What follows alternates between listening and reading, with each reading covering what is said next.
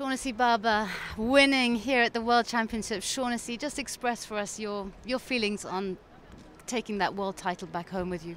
Well, I still feel very calm, and I don't think it's quite hit me yet. But I'm sure that'll come later tonight when we start celebrating and looking back at tonight.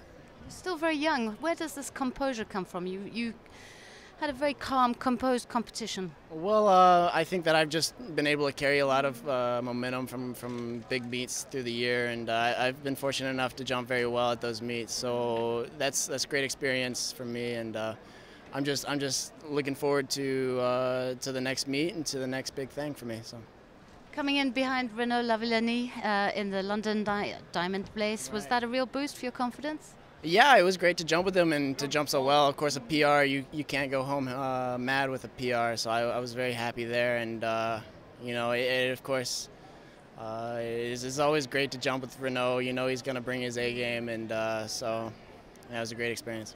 So Shawnacy, we looked at the stats books because we thought this is pretty crazy, and we found that there's never been a Canadian on the pole vault medal podium at the World Championships. And would you like to know when the last Canadian won a medal in the pole vault was? When was that? Okay, I'm going to tell you. Oh, hang on, I've got to get the right page.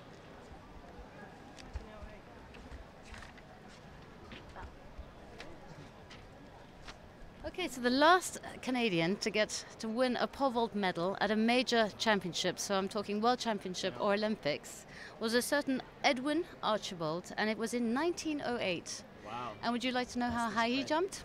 How high? He jumped 3 meters 58. It's a bit of a change, huh?